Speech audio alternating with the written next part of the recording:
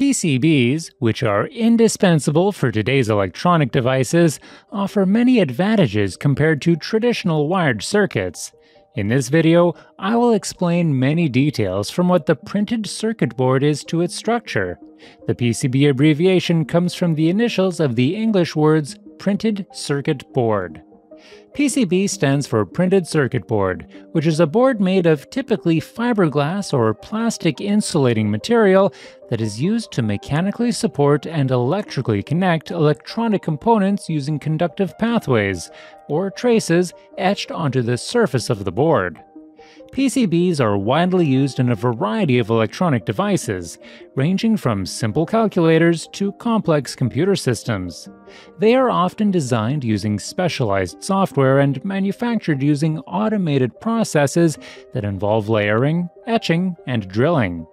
The design and layout of a PCB can have a significant impact on the performance and reliability of an electronic system and is therefore an important aspect of electronic engineering.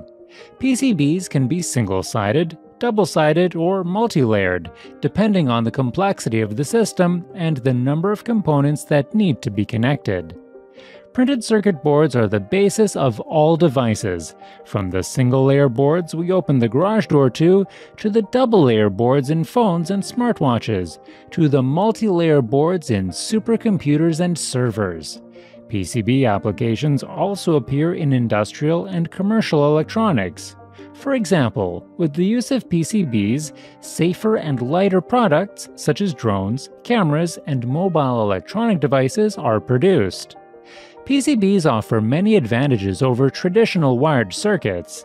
PCBs have mechanical advantages such as durability, less heating, and minimal use of cables. Printed circuit boards are simpler to assemble than traditional circuits and offer the opportunity to design engineering applications more easily and freely. It also reduces the dimensions of electronic devices by simplifying the circuit elements. It also has advantages such as ease of maintenance and repair, and reduction of electrical noise in high-frequency circuits. Mass production of electronic devices has also accelerated significantly with the use of PCBs. A PCB is a single-layer or multi-layer board with flat, rigid, and insulating properties, with conductors and thin structures on it. These layers are screen printing, solder mask, copper, and flame retardant, known as FR4, joined together by heat and adhesive. Another layer is thin copper foil, which is on both sides of the substrate on a quality PCB. The solder mask on the copper foil gives the PCB green or red colors so that the copper traces do not come into contact with other materials incorrectly. Thanks to the screen printing layer, the ease of assembly is provided, and indicators such as numbers and symbols are added to the PCB. PCBs have different types depending on the type of board and the material from which they are made. They are divided into single or double-sided PCBs according to whether the conductor patterns are on both sides of the board. Double-sided PCBs require special bridges to connect the patterns on both sides of the board. There are multiple design types in PCB production. There are elements that must be determined before and during the manufacture and design of a PCB. These are factors such as in which area the PCB will be used, in what environment it will work, its flexibility, mounting, installation, space required for installation, and amount of configuration. A correct production and design process has a positive effect on PCB quality, efficiency, and production time. There are steps followed in PCB manufacturing facilities. The manufacturing process begins with chemically imaging and etching the copper layers. The purpose here is to connect electronic components. Holes are created in the PCB to connect the layers together. These holes are covered and other coatings are applied to the card. After the necessary coatings are made, naming marks are printed on the PCB and the boards are processed according to the size of the Gerber file of the design. The concept, called Gerber file, is a type of file used in PCB production. The Gerber file tells the manufacturer that the solder mask, copper, etc., contains information about two-dimensional drawings that provide information about its location. You can print the PCB you need at affordable prices on the sponsor of this video, JLCPCB site. After entering the PCB layers, dimensions, and quantity information according to your needs, you can easily place your order by uploading your circuit diagram file to the site. You can find the link of the site, the coupon code offered to you, and more details in the comments section of this video. Here you see the package contents of an order and sample PCB designs. We need a PCB drawing program to design an electronic board.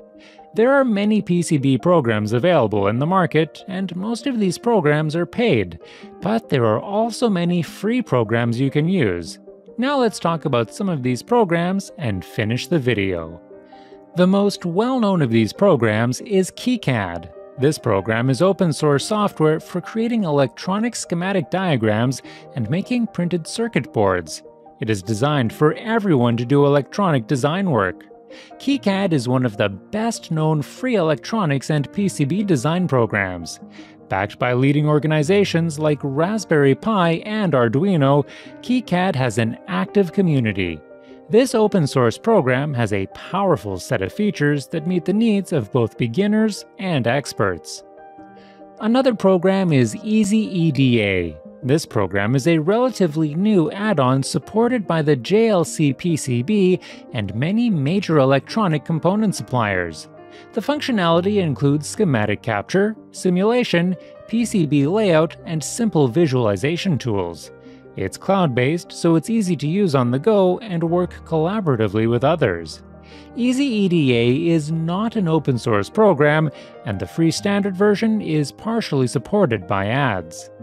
Another program is Fritzing, which most of us know. Rooted in the open-source hardware movement, Fritzing offers a different approach from other free PCB design tools to make electronics accessible to everyone and encourage hands-on tampering. The latest version includes a version of the circuit simulation and enhanced multilingual support. It includes easy-to-use functionality. It supports simple circuits and provides tools for converting designs to solderless breadboards, soldered strip boards, or PCBs. Its unique and simple approach makes it worthy of consideration for simple projects and classroom use. This is the basic structure of PCBs. You can do your own work by starting the PCB drawing and printing processes, or you can develop it as a business. I hope this video gives you a baseline about PCBs. Hope to see you in the next video. Goodbye.